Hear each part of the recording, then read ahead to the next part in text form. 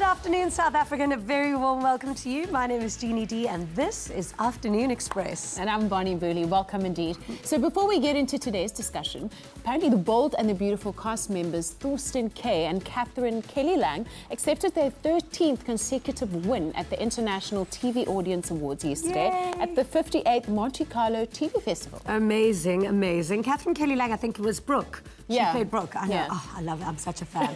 Once again, they've definitely proven this and proved the staying power of the world's most popular daytime soapie. So a big congratulations to the cast and the crew of The Bold and the Beautiful for continuing to be pioneers in television. And if you ever need an extra, I'm here, waiting.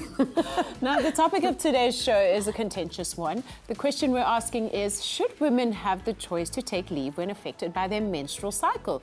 And if you want to add your thoughts to the conversation, then tweet us at Afternoon Chat using the hashtag Afternoon Express or comment on our Facebook page. Exactly. And in order to fully engage the topic, we need to first properly unpack how the menstrual cycle works. So we've invited a specialist gynecologist, Dr. Carol Thomas, to the show. Of course, and then we turn our focus to the emotional and psychological aspects of how culture plays a role in the way women perceive their cycle and feel. Yeah, and we look at two organizations that are making a positive difference. Princess D Menstrual Cups, founded by entrepreneur Shamila Ramjawan, and provides girls with reusable and affordable menstrual products.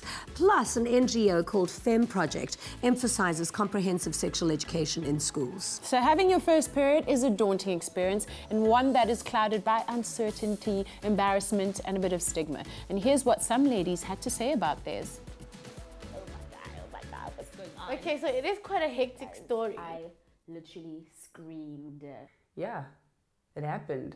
You know, it gets explained to you about what kind of occurs when you do get your period for the first time, but no one quite prepares you for the actual feeling of, you know, bleeding. Yo, I ran to my grandmother and I was like, Ma, I'm bleeding. What's going on, Mom? Bleeding. She's like, where are you bleeding?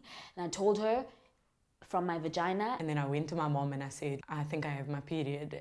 And then she was cross at me and shouted at me because I didn't tell her that I had my period while we were at the mall and we had nothing at home. And my gran then went and she made me a pad out of towels and safety pins. I was alone. I was with strangers. I felt embarrassed because I had bled all over. Wow, and joining us now on the couch is Dr. Carol Thomas to chat to us about the intricacies of the menstrual cycle. Welcome to the loft. Thank you very much. Thank you very much. So, I mean, we all take for granted that we know what the entire menstrual cycle is about and what actually happens in our bodies when we are on our period. Can you just take us through it? Well, the first period usually is very much like your clip. You think you're dying, and then someone tells you your body is your temple, and you must stop playing with boys, which none of that actually makes any logical sense to a young woman having her first period. Yeah. But from a biological and physiological point of view, we all are born with X number of eggs. They eventually run out at the menopause. But on our way to our first period, we lose quite a few. Mm-hmm. Initially, with adolescence, there'll be other changes, those breast buds, the training bra, you start getting hair at funny places. And then finally, after this sort of growth spurt, when you have to change shoe size a few times, that's about 6 months later, you get your first period. And essentially, it represents I like thinking it of soil, of where the embryo would have landed. But because it was unused, it then is shed every month. In fact, there in Greek mythology, they talk about the weeping of the disappointed womb, which, quite frankly, you know, I suppose that is what it is. And pregnancy had not happened, then you would, in fact, bleed. But does not represent the time when the egg is released. And I've heard women say that when I have a period, the egg is coming out. The egg is not coming out at that time. It would have come out if you have a regular cycle, which is essentially between 21 and 32 days, 25 and 32 days. Then the ovulation, in other words, the release of that mini-me, or half a mini-me, would come out at 14 days before you start bleeding. Right. And what are the circumstances of an irregular period? Well, the reason I mentioned 25 to 32 days is that if your periods stay away, everybody immediately recognizes that you're not releasing an egg, so you're not ovulating. However, an irregular period where you have either less than 25 days or the length between two bleeds exceeds 32 days can be considered as irregular. Also in women, they may talk about clockwork periods, but actually very few women are exactly at 28 days, and that in itself is cloaked in mysticism of the lunar month. Right. So as long as you have a regular period from 25 to 32 days, one can consider yourself as being fertile on your history. Yeah. Because it is the way that we used to know when women, with the first question your gynecologist may ask you is, when was your last period? Yes. You almost ready, when was that, whether you have an app or whether you're just writing it down or whether you're just waiting for the rhythm and you kind of know when it isn't there that there's a problem. So the timing of the periods really is important in knowing what that means. Yeah. If the period shortens, that's also non-ovulation. And if it exceeds 35 days, you're definitely not ovulating. Wow, okay. And that needs investigation. That's not a normal phenomenon. When you don't have periods, it's easy to say there's something wrong. But when you sort of have a period every month, that's where women need to jot it down. And pay attention. They need not be anal about it, but to say, okay, well, that happened here. Let's check the rhythm of the next 2 or 3 months. Okay. Well, we'll chat a little bit more later on. So make sure you head over to our social media platforms and add your thoughts to the conversation. Do you think that women should have the choice to take leave when affected by their menstrual cycle? Well, tweet us at Afternoon Chat using the hashtag Afternoon Express or comment on our Facebook page. And after the break, we focus our conversation on the psychological, emotional and cultural aspects of menstruation. Plus, we head to the kitchen for a healthy, lactose-free and meat-free cauliflower pasta. We'll be right back. Express yourself. Express yourself. Welcome back to Afternoon Express. Now, the topic of today's conversation is the menstrual cycle, and ultimately we're asking the question, should women have the choice to take leave when affected by their period? Now, we looked at the physical component before the break, and we're joined now by psychologist and academic researcher, Professor Michelle Andipatin, to look at the emotional, psychological and cultural aspects of the menstrual cycle. Welcome to the show. Thank you. So, how does, we know what the menstrual cycle does from a physical point of view, but how does it affect us mentally and our moods? Yeah. And is PMS a thing? Because when I'm PMSing, it is the end of the world. See, and for me, it's nothing.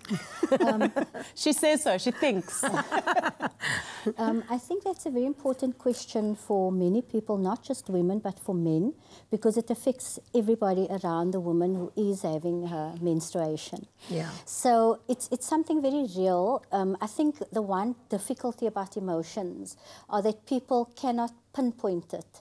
Always pinpointed. So it's something in your head. It's something that's not real. But I think what's important for women to recognize is that at certain times of the month, when you are experiencing your PMS, is to acknowledge to yourself that I am in a slightly different frame of mind. I am in a slightly different state of mind. And that's okay. Rather than pathologizing and I'm PMSing and it's that time of the month and there's something wrong, inherently wrong with me. I think Dr. Thomas will probably be able to tell you much better than I can that there is a link between the emotions and the hormones. Okay. And I think it's important that we acknowledge that as women. So around that time of the month is not a good idea to text your ex. Yeah. South Africa has quite a diverse culture. And what are the different views or perceptions that are held around, culturally especially, around menstruation? I think you're right, there's a diversity of views. I think a lot of it's influenced by religion and religious institutions. So irrespective of culture that you come from, sometimes the religious background that you come from determines how you view menstruation. And I think what's important to look at is how these messages are transferred generationally and from woman to woman. And so many people view the body as unclean, as ritually unclean. And so when women interact with other people and with other men according to certain cultural traditions, those people are also considered as being defiled and unclean. Wow. So there's still a lot of stigma, lots of shame. It's a topic that's so silenced that people don't ordinarily and easily speak about. Shame, that really does need to have a major turnaround. And as a result of that, do you find that those women, particularly in those cultural groups, view menstruation as burdensome, as something that they hate? Absolutely. I mean, all studies show that women regard it as a very natural process, but very bothersome and a real nuisance at times. So it's not something that's ordinarily welcomed for many women. I love it because then that's when I get to eat all the chocolate I want and I have an excuse. Oh, funny, and you're still so disciplined with it. But now there's obviously varying degrees on how bad your moods, I suppose, and the psychological impact of PMS can go. How bad can it get? Can it affect you psychologically? Yeah, no, definitely. I mean, if you look at the DSM, which is the classificatory system that we use in psychology, you have something called premenstrual dysphoric disorder. What is that? And that is sort of your extreme PMSing, where women experience anger, rage for prolonged periods of time, and it can get so bad where women have suicidal thoughts and suicidal ideations. So it's not something that must be taken lightly. No. I think women need to find spaces to express, to talk about what they are feeling and to find the necessary help that they're needing if it is as severe as that. Absolutely. Thank you so much for chatting to us today about this. And obviously we're going to be exploring this topic a whole lot more a little bit later. Clover No Lac, lactose-free milk that lets you enjoy dairy again. Made with love by Clover. Now, if you are lactose intolerant, then listen up. Clover No Lac is a lactose-free milk that tastes sweeter than regular milk, but without the added sugar. So this delicious and creamy milk can be enjoyed on its own or with cereal, but today, we are using it to make a delicious cauliflower fettuccine dish. Now, if you'd like to try this recipe, simply SMS the keyword Clover to 33650. Clem, pasta is... and I mean, you all know it. It's definitely the perfect comfort food after a long day. And we all like How do we get associate so started? much cheese being in Italian dishes, don't we? Yes. So, like, if you are an Italian food lover and you can't have any cheese, you're kind of like, No, you're done. exactly. You're It's finished. devastating. Exactly. So what we've actually made a beautiful Alfredo sauce using no dairy at all. Okay. It's really delicious. So in this pot, I've got some mushrooms that are browned off, some clover no lac, some garlic, some thyme, and cauliflower. Delicious. All right, cauliflower we know has a creamy element to it, Yes. and mushrooms we know quite meaty actually. Yeah. So I'm going to start spooning this. I see how Scooping you're it up. stepping back because you know me. I know. want this in the kitchen. And I'm not wearing an apron, so... No, you're not. Oh, So- this already looks good. I mean, it you see, I smells could insane as mix well. pasta just with that. You really could, absolutely. But we're going to make it like a nice, creamy, thick Alfredo sauce. Yes. I'm going to get as much as of the clover no lac in there. Oh, I'm Alfredo. This is going to be delicious. Okay, to this, some nutritional yeast. And we've been working with that quite a bit now. Yeah. We really love it. That's going to substitute our cheese flavour because it does kind of taste Parmesan. You like Exactly. all of it. All of it. All right, I'm going to Actually, actually give a little vegans more of use the liquid. nutritional yeast instead of cheese. Yeah, it works. It Nutritional really yeast does. and nuts ground down is actually vegan Parmesan. Exactly. Then Listen in class. I've got some cashews for you that I've been soaking in my clover no lac. Okay. That can go into our blender as well. Yeah. So once you soak cashews, you're actually activating them, hey, to bring all the goodness out of them. And what it also does is once they break down, it becomes just like cream. It even thickens sauces. Really? So we're going to get that texture that we normally find with Alfredos. And it's good for you. It's easier to digest once you've... We'll wait. do, a little bit of salt now. Okay. Maybe at the end again. Okay. And then blitz it. Give it a blitz. Okay. I hope I've closed this properly because that'll be fun. There you go. And not too much because you want it quite thick, hey? Exactly. 1, 2, 3. Done. Okay, so you can pour that over our pasta salon, which we got over there. We got some fettuccine. Okay. I'm just going to break up some mushrooms in the meantime. Oh, sorry. You got it. I got the muscles. Okay. The whole wall's like, Claire, why didn't you help Jeannie? Because Jeannie's got this. I've got this. All right. All of it. You got some tongs there on the side as well. Do you want all of it in? Because we want it quite creamy. I like the saucy pasta. Ooh, this is so... You like a saucy everything. I really do. Okay, cool. Okay, and can I ton it? You can kind of mix them up a bit, get the sauce in there. You can plate that up in your nice fancy bowl. Oh, my word, this is so great. I'm loving you. I'm definitely having this for dinner tonight. Go for it. Tasty. What are you doing there? I'm busy browning off some mushrooms. Okay, for what? Just for the topping? Yeah, for the topping. Why is it popping? Thyme, really great. When you fry it, it releases all the flavour into the oil. Yeah. But it does pop like popcorn. So be careful, just step back. Okay. You do its thing. But you got it. Okay, show me your plating skills. Oh no, this is now pressure. Okay, there you go. I can marry an Italian after all. Let's get that. Win. Oh, Italian-sized portions. I love it. Jeannie, you're winning. It's rustic. It's Italian. Exactly. And then? Oh, how many people am I... There we go. That's done. my dish. And a little sprinkle. This is one we made earlier as well. But look at that. And presto, Italiano. Lovely. Thank you so much. And all I need now is a fork and a spoon to eat it the proper Italian way. It's so simple to make. And remember, if you want to give this scrumptious recipe a go, SMS Clover to 33650. And in case you missed any of the steps, here is a quick recap. Where's the fork?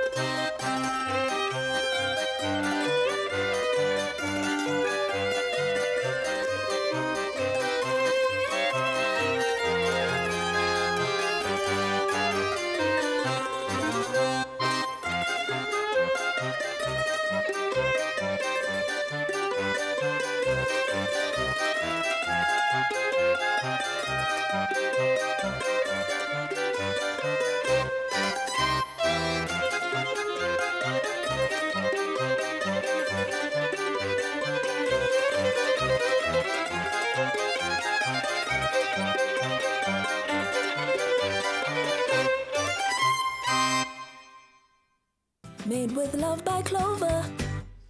So remember to add your comments to our discussion for the day. Do you think that women should have the chance to take leave when affected by their menstrual cycle? Tweet us at Afternoon Chat using the hashtag Afternoon Express or comment on our Facebook page. After the break, it's time for our midweek pet feature. Today we're looking at balanced feeding for your pup. Plus we chat to Petra Laranjo from Just One Thing 365 about their work with pet rescue organizations.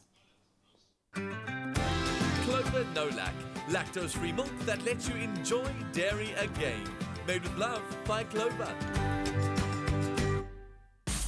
Express yourself. Express yourself. Now, it's that time of the week where we turn the attention to our furry friends. Our little donut is growing up so quickly. Not so little anymore. And making sure that she gets the correct nutrition and nutrients she needs is very, very important to us. Come here, girl. A balanced diet is an essential part of maintaining good health, and as we do with Donut, pet owners are responsible for making sure that our furry friends receive the correct amount of nutrients to keep them healthy. Ashley Sanderson is in studio to tell us more about balanced feeding. Welcome to The Loft. Lovely to have you with us. Thank you very much. So it's very important to keep our pets healthy with the right kind of balanced nutrition. What sets Pedigree apart from other dog foods? So first of all, Pedigree is a tailored nutrition for your dog size, and what that means is that we are specific to small, medium and large breed dogs, where the kibble is designed specifically for the size of the dog's mouth, because small, medium and large dogs have different size mouths. We also have special ingredients like chondroitin in our large breed dogs, which helps with their joints for later on in life, because we know they carry in a little bit of heavy weights. And for the smaller dogs, they have a special ingredient on the kibble, which is added extra dental protection, because their teeth are really, really important. Yeah. And so what makes smaller dogs special? So smaller dogs have a lot of special needs, more so than medium and larger dogs. They tend to be a little bit more fussier with their food, so Pedigree's food is really, really tasty. They also have really small mouths. So as mentioned before, we have a kibble size that's specific to the small dog's mouth, with added dental protection, because later on in life, a lot of their health issues stem from bad oral care. Why is it important for us to include wet food in a dog's diet? So just like you and I, we both like variety in our food. So wet offers variety and textures to the dog, as well as it adds a little bit of hydration, which small dogs generally need because they're not drinking enough water during the day. Yes, and I'm sure they get quite busy. Yes, yes. Apart from just making sure that your dog is getting a balanced meal, what other do's and don'ts apply when it comes to feeding? So I think the big one is not to overfeed your dog. So not to just fill the bowl up to its max, rather get a measuring cup and use the feeding guidelines on the back of pack that is specific to your dog, whether it's small or medium or large breed dog, and make sure that you're not overfeeding the dog, because then this will ensure that they live longer and lead a healthier lifestyle. Yes, absolutely, as with humans. Yes, exactly. Thank you so much for joining us today, Ashley. Thank you very much. So with such a wide variety of options on the market, it's up to you as a pet owner to make sure that your dog is receiving the correct amount of daily nutrition. Giving your dog a 100% nutritionally complete and balanced diet is easy with brands like Pedigree.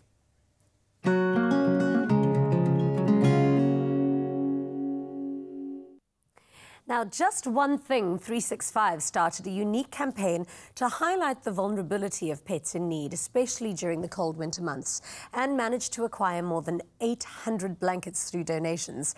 Founder Petra Laranjo gives us this afternoon to give us more insight into the organisation and the amazing work that they are doing. Welcome to the show, Petra. Thank you so much, Jeannie. So, what a fantastic concept, and congratulations, because the campaign actually launched today. Correct. So, take me through the campaign. Okay, fantastic. And your vision. Well, Just One Thing 365 is based on trying to inspire you and help you do just one thing 365 days a year to make a difference in the life of another. Nice. So whether it's human, animal or the planet. This campaign in particular is for the animals. So I put together a campaign which shows the vulnerability of animals that are homeless out there. All animals that are in shelters. So they're in their skins, they have no protection, they have no blanket. Thousands of them die over the winter period, and we need to change that. So I literally called on some amazing people. We've got 69 ambassadors in total. We did some incredible pictures with them. There we go. There's one of our celebrity ambassadors, and all of these dogs featured are shelter dogs. So we're hoping to get all of them homed, and obviously all the other pets in the shelters as well. So it's, recognise that face? That's our floor manager, Lucian. Doesn't he look fabulous in that shot? Gorgeous, Lucian. So Lucian sat with us at Dog, which is in Cape Town. Yeah. And they've got the most incredible. So we're working with Dog in Cape Town. I mean, Pet I Rescue. didn't recognise Lucian without his top on, but he does look very, very dashing. Who else is part of the campaign? So we have, you'll know really well, Christopher Jafter, Jonathan Boyd-Lee. Yes, we love when they take their tops off. You know, all the girls are going to be so happy when they see those photos. So yeah, so we launched this morning on Instagram and Facebook, so Just One Thing 365. And we really just want people to get on board. So whether they're donating a blanket, you know, new or used, doesn't matter, as long as they're clean. And then even £5 helps, because if we can get 1 million people to donate £5, we're making huge impact. 100% of the fees or the donations go towards helping our shelters pay off their bills, which is about 50 to 80,000 rand every month. Wow. So we're really trying to just make a difference where we can. And you know, we don't have to do all these extraordinary feats. So many times people don't help because they think, oh, you know, I don't have the time. So much. It's overwhelming. Yeah. So we're really a platform to try and help you do just one thing. That's easy, that's doable, that's practical. So with this campaign, it's really about raising awareness for sheltered animals, you know, really encouraging people to adopt and to rescue. There's no need to breed and buy. If someone specifically wants to breed, you can go to Husky Rescue or Pit Bull Rescue or Staffy Rescue or Poodle Rescue, whatever. Okay. So there's a rescue centre there for every breed that you're looking for. That is amazing. You know, and also if you consider that about 10,000 pets are put down every day. 10,000 pets on are average. put down every day. On every day. Why? Because they just don't have loving homes? There's not enough homes. You know, people let their pets breed, so now there's another litter. and they might try and help or try and find homes for their litter. But then there's all these others that are number is strays. tremendously high. That is very worrying, actually. So we don't need to be breeding. We need to sterilize. We don't need to be buying. So our urge is really, there's nothing wrong with rescue dogs. There's nothing wrong with them. They're not broken. Yeah. They just unfortunately were let down by us. So we need to do better. So so we just really want to make a difference in the lives of all these beings. Be a voice for those that don't have voices. Find your new best friend this winter. If you can't adopt, foster this winter. A lot of the shelters are open to adoption. To fostering, just for the winter. Oh, volunteer. that's beautiful. Petra, you do such amazing work. Thank you so much for telling us. And of course, all of the details are on our website, Afternoon Express. Thank you so much for being here. Thank you for your time. They're cute, they're cuddly, and they're TV stars. Baxter and Donut, the adorably fluffy four-legged members of the Afternoon Express family, are sharing their daily adventures on social media. To see what Baxter and Donut get up to behind the scenes, follow the adventures of Baxter and the adventures of Donut on Instagram. We now turn our attention back to the topic of today's discussion, and we're joined now by Kim, who's the founder of FEM Project, a non-profit organization for comprehensive sexual education in schools. But first, let's quickly take a look at this video that the organization has produced. Excuse me. My name is Kim Windvogel, and I'm a co-director of FEM Projects. That stands for Freedom of Education Motivates Empowerment. We do workshops in high schools focusing on comprehensive sexual education and sexual and reproductive health and rights. Embracing the period to me means you start to understand it. At school, they try to teach you, but they don't try to teach you the nuances of emotions and of what it really can feel like, the weight of it.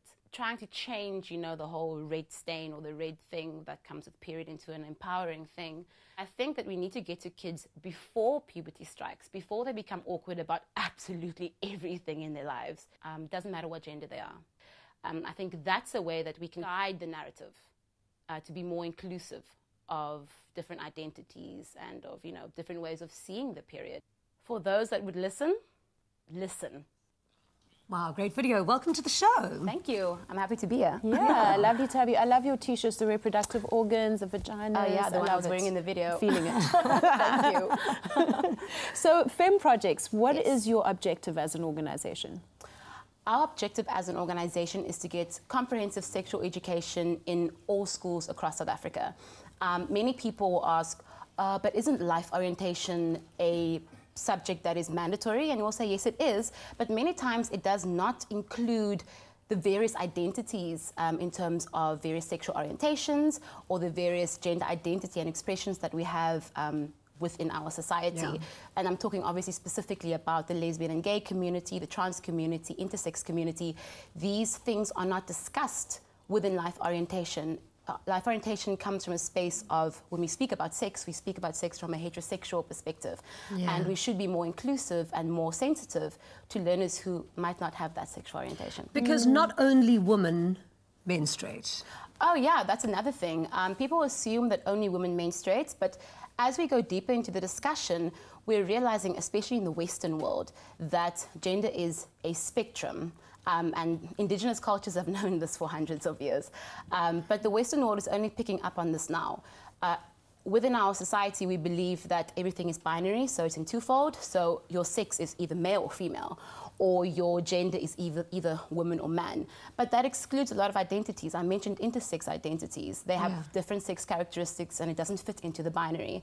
So we need to include that when we speak about these things. And that is why, coming back to why I said that it's not only women who menstruate. You have people with a vagina and a uterus who identify as being a man, and you have people with a penis or who has a prostate who identifies as being a woman, because gender is something that is taught. Yeah. Yes, by society. And in your sex education campaigns and just educating young women about the menstrual cycle, what are you finding are the missing links? I mean, when I look back at life orientation in school, and whenever sex came up or sex education, it was just giggles, and it was just treated in such a... But don't you find also the narrative, the way you're told, is so scientific. It's not made beautiful, so it's not made to be and it's just rushed through, like we're quickly going to give you a few pointers about this and move right along. Don't enjoy it. Don't do My it. friends said that when they had their first periods, they were just given a pad, you know, and no one was like, told them about the cycle. And I think the missing link is that we haven't been told, our parents don't know, so what they don't know about, they're not going to teach to us. Men also have been excluded from the conversation completely. When I was at school, these non-profits would come to our schools and they'd say, okay, all the boys go back to the classrooms, all the girls stay here, we're going to have some girl time. Okay, and all of a sudden it's just like this secret thing, and then afterwards they say, now don't go telling the boys what you know, were taught here. No, but boys need to know. Exactly. Because when they're dealing with crazy genie afterwards, they need to know exactly what's cooking there. And you know, we notice it in our behavior, or crazy Bonnie, when we notice it in our behavior, in our conversation spaces, where if there's a man in the room and you suddenly want to speak about menstruation, we quickly apologize to the man, like, sorry, I'm just going to have to talk about this. And then they're like, act like they know, like, yeah, no, I shouldn't be hearing this. And that actually should stop. Exactly, it should stop. So the missing link to me is the education on all fronts and just the acceptance that we should be narrating the narrative from a different perspective. We should be more inclusive. We should be more open about these things. We should be more transparent about it and not feel ashamed. I think that's a word that always comes up in our workshops, shame. You know, my mom said that all of a sudden, I heard Dr. Carol said this, my mom said that if you get your period now, it means you're hanging out with boys. I mean, this is... a lot of misinformation. Exactly. Indeed. Yeah, it's not helpful. Thank you so much. Good work. You're doing amazing work. Thank you very much. And of course, all of your details will be on our website as well. Thank you. Express yourself. Express yourself.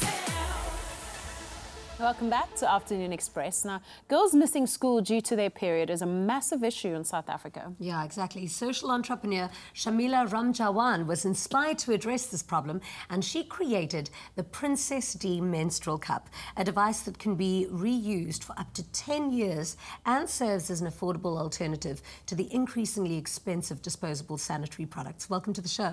Thank you so much. Thanks for having me. I love the name Princess D because I actually thought you were talking about me. But what exactly is the Princess D cup? Okay, so Princess D, where the name came about, is it's actually named after my daughter. Okay. She's Princess D, Princess Daksha. And so I actually decided that I want to launch my own product because it's very expensive, you know, to get overseas brands into South Africa. And that's when I launched the Princess D menstrual cup. So it's amazing, it's eco-friendly, it's hygienic, it's cost-effective, it's a solution for the girls to keep them in school. And that is my main, you know, priority in life, is to give back and to make sure that our girls, our future leaders of tomorrow, have something sustainable. Yeah. So, I mean, does the cup come accompanied with maybe instructions on how to use it? Do you guys hold workshops teaching the girls how to use them? Because I've used a menstrual cup before, and I find that even as an adult, it's quite a responsibility in terms of you have to keep it clean. There's just a way of handling it. And so do you educate the girls? Absolutely. So currently we have corporate sponsors from the private sector that actually now buy the product from us. So we actually go out into the rural areas and do the activation around it, where we train the girls how to insert, how to remove, how long to keep it there.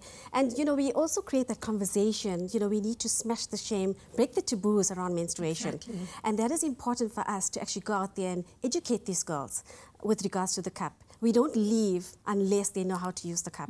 So how does it work? Do you have one with you? And can you show us how it actually works? Yes. And how yours differs, I suppose, to others on the market? Yes. So I do have one. Okay. Okay, so this is the menstrual cup. Yeah. I actually call it the magic cup because it's amazing. You know, you can leave it in for up to 12 hours. Exactly. So there are various ways to fold it. That's the U fold or the C fold. Then you have the punch down fold like that. And then you have the roll fold. So the common fold is a punch down, and you just fold it into a little fold like that. So the younger girls actually find it more comfortable. And then you just squat, you insert, it pops. So it forms a seal against your vaginal wall. And all your menstrual fluid will fall directly into the cup. So you can leave it in for up to 12 hours. So you can swim, you can gym, you can do any type of sport. It's no excuse for the girls not to attend school anymore. Not to attend school. Yeah. And so at the end of the 12-hour period, or whenever they feel they want to remove it, they just press the bottom. It releases a suction, and you gently pull it out, and you empty into a toilet or wash basin. Rinse, fold, reinsert. That's the process. Okay. So you can sleep with it. So the ideal is to actually empty it twice a day. In the evening and then in the morning. Yeah. And then at the end of the cycle, they will actually wash their cup and put it in. This is actually quite cool. Jeannie, back to your question, what makes us different from the rest? Yes. We have the sterilizer cup. So you're going to wash your cup, put it in here, boiling water, leave it aside for 15 minutes, and it's sterilized. And it's sterilized, yes, because that's really important. And also what's really cute is for women on the go and girls on the go, you can store your menstrual cup in here and stick it in your school bag or your handbag. Exactly. So that's and amazing. Always just keep it handy with you. Absolutely, and it's a one-stop solution. Exactly. Yeah. What has been the feedback on the use of it? Kids Absolutely amazing. You know, Castor Semenya and I own the company, and we are doing amazing work globally. Castor is incredible. Thank you. I love her. I spent some time with her recently, and she's an amazing, amazing person. Hi, Castor, if you're watching Hi, Castor, me. we love you. So we are doing lots of girls globally. We're in 20 countries now with the menstrual cup. We're now going to the Middle East, another 6 countries that we're adding on. Yeah. So we're the biggest brand in the world at the moment, you know, with visibility. So for me, my passion, it's just not a job. Yeah. You know, it's about giving back and it's about making a difference, making a huge impact, and that's exactly what I aim to do. And now the actual makeup of it, I mean, what is it made of? Because to be able to be inside a woman for up to 12 hours, it obviously can't be like a foreign object that will cause any kind of effect or infections. And also for the younger girls, I know a lot of parents worry about if it, you know, kind of displaces or affects the hymen. Yes. So the cup itself is made from medical grade silicone. It's FDA approved. It can't be SABS approved because there's no standard to match it against. So it's the Food and Drug Association approved. Yeah. And we actually do very stringent testing on our cup.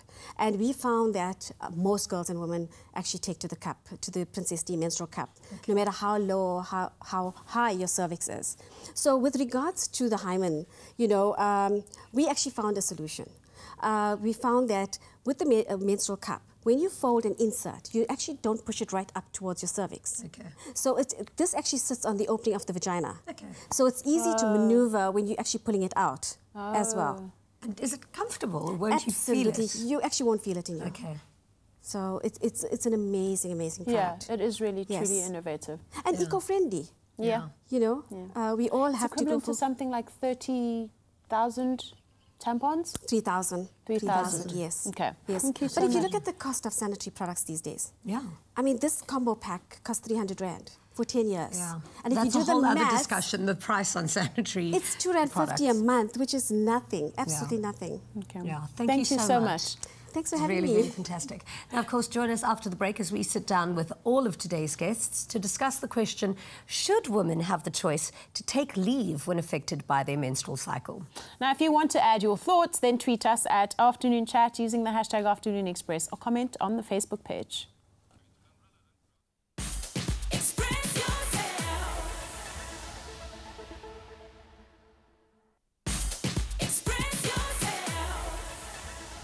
Welcome back to Afternoon Express. Now, we've had an educational conversation today, shedding light on a topic that is often shied away from on public forums. Now, the question we're asking now is, should women have the choice to take leave when affected by their menstrual cycle? We're back on the couch with our fantastic guests to discuss. And everybody on social media says yes, by the way. Everyone says we should take leave. Yeah. So what do you ladies think? Yay or nay to the leave? If I could start, I think one needs to be quite cautious, and I'm not sure if it should be a blanket yes. I think experiences are very different for different women. What I do feel we need to start demonstrating far more is compassion. Yeah. So when a woman says that I'm not well for, you know, my because I'm menstruating, we should listen and be compassionate and find ways to support her in whichever surrounding she finds herself. Exactly. So for me, Not quite yes, not quite no. Because it is different for different women. Like some women have like quite severe, but I mean for me, I'm just planning my period leave. I mean, I think it will also give away to women just using it as an excuse to not show up and be on leave. I agree with Michelle when she says it's not a blanket statement. I did some research, and there's a country, Zambia, they actually have period leave. They call it Mother's Day. I mean, obviously you don't have to be a mother to have period leave, but it's not mandatory, it's not enforced. Yeah. So you can call in and you have 1 day in Zambia that you can have off for, you know, maybe your second day. Maybe you know on second day it's very heavy, I'm tired, it's painful. Maybe you have endometriosis, maybe you have PCOS. Yeah. And on those days you can then stay at home, maybe even work from home. There's also 2 provinces in China that do the same thing. Yeah. A lot of the backlash came from people who said, what if they, you know, just use it as an excuse, it's going to be unproductive, etc., etc. But they realized after doing research that productivity amongst menstruating people who had access to the leave actually went up. Okay, but my argument isn't about productivity. It's then being, it's almost accountability, because then won't the other men in the room think, oh, she's going to take it, and it'll be use seen it as an excuse to further put women down. Yes, now that goes back to my point. Or exclude you. I actually feel that it shouldn't be allowed, because we're fighting for gender equality. And here now we're saying we have to give women preference for menstrual cycles. So I have, that's very debatable, actually. Yeah. So yes, I think in severe circumstances, yes, she should be able to take off from work, but not, you know, people are going to abuse that, like everything else. Yeah, absolutely. I hear you. And the gender equality argument is a really strong one. Yes. And I think already in patriarchal spaces, males are already looking for ways to exclude women or keep them out of the conversation. Absolutely, and we want women in the boardrooms. Yeah, exactly. You know, that's what we're fighting we need for. More women in the boardrooms, so, not women who are at home, you know, being granted. And then, because then I think it will, there's a difference between compassion and what's patronizing. Yeah, yeah. My words escape me sometimes. But the thing is, we're already going through that. We're already being patronized when you're on your period and you're at work. Yeah. So, I don't know, for me it's kind of like, again, it needs to be in certain cases. I don't think that you should just have it off just because you have your period. Myself, I see myself as period privileged. I can count on my one hand how many times I've cramped in the 14 years that I've had my period. Yeah. But mentally it affects me, and emotionally it really does affect me. I can't run away from that. We already sit with patronizing men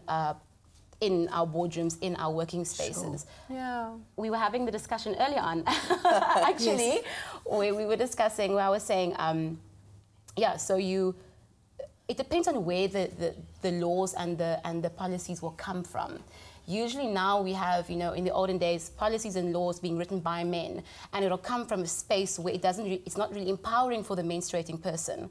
But now, if the laws come from us as menstruating people, it can come from an empowering space. It doesn't have to come from a space of, oh, we can just use it and abuse it. Yeah. So, Dr. Carol, you were told that you weren't able to do some kind of an operation when you were yes. having a period. In fact, when I applied to specialise, at that time I was the only woman out of 24 specialists in training for this one here at Fritz here.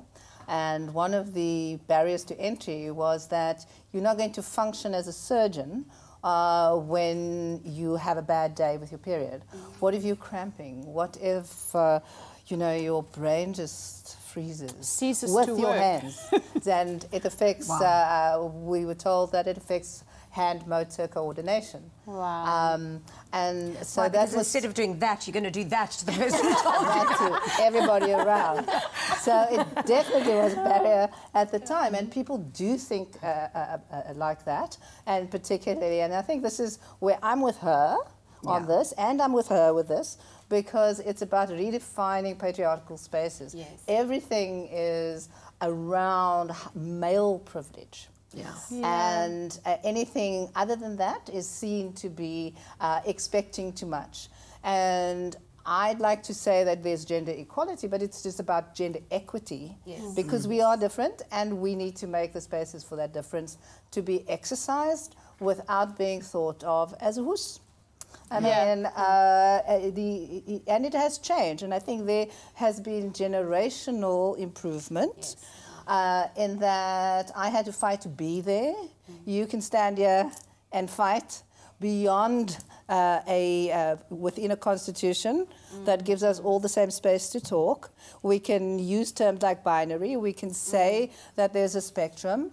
And those kind of legislative things are supportive.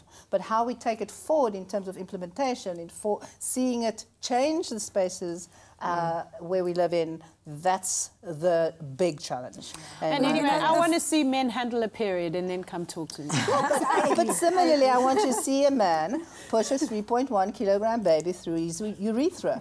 And when they're able to do that, then they can talk to me about being a weak sex or whatever definition they have for us. And I think that we must also remember that, for example, I don't know, in my profession, people talked about the Wednesday afternoon golf day. Yeah, so sorry, Doctor.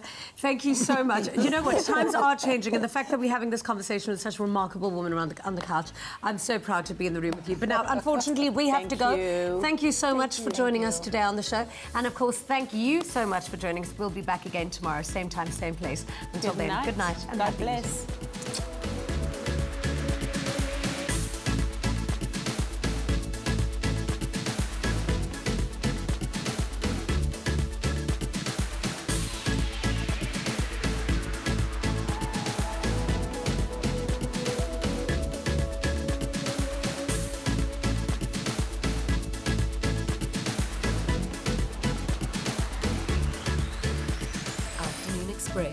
Made with love by Clover.